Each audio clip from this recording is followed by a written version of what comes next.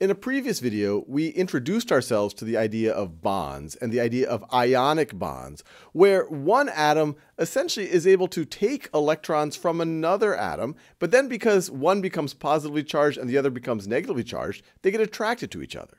Now we're going to go to the other end of the bonding spectrum, where instead of stealing electrons from each other, we're going to share them. Let's say we're dealing with two oxygen atoms. So let me draw one oxygen here. A neutral oxygen has 8 electrons total, but 6 of them are in its outer shell. So it has 1, 2, 3, 4, 5, 6 valence electrons. And the way that I arrange them is I paired them up last. So you have these 2 valence electrons that are not paired with another electron. And now let me draw another oxygen, and I'm going to do it with a different color so that we can keep track of the electrons.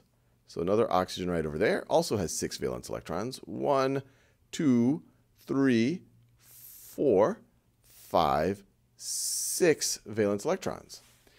Now, this oxygen on the left, in order to become more stable, it would love to somehow gain or maybe share 2 more electrons. And of course, this oxygen on the right, it's still oxygen. It also would love to gain or share 2 more valence electrons. So how could it do it?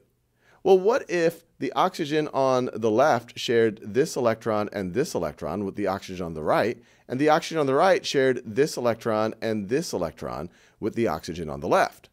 Well, if they did that, you would have something that looks like this. You have your oxygen on the left, you have the oxygen on the right, and the way we show 2 electrons that are being shared, let's say these 2 electrons are being shared, is just a line like this. This shows that there are 2 electrons that are being shared by these 2 oxygens. And let's say that these 2 electrons are also being shared.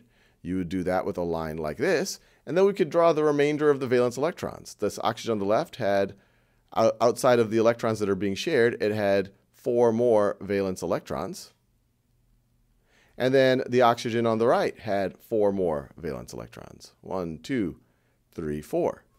Now what's interesting here is these shared electrons, these are going to cause these oxygens to stick together. If they don't stick together, these electrons aren't going to be shared. So what we have formed here is known as a covalent bond. Covalent bond. And what's interesting is it allows both of these oxygens in some ways to be more stable. From the left oxygen's point of view, it had 6 valence electrons, but now it's able to share 2 more. Remember, each of these bonds, each of these lines represent 2 electrons. So this oxygen could say, hey, I get to have 1, 2, 3, 4, 6, 8 electrons that I'm dealing with. And the same thing is going to be true of this oxygen on the right. Now, there are some covalent bonds that are between not so equals.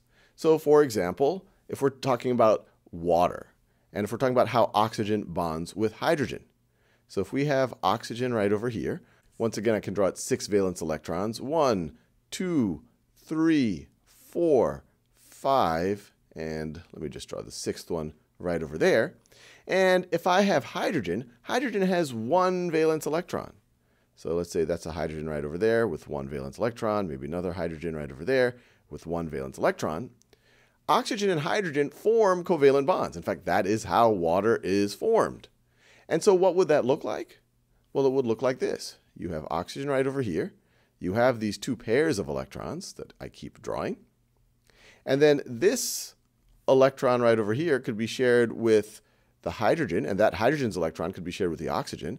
So that forms a covalent bond with this hydrogen.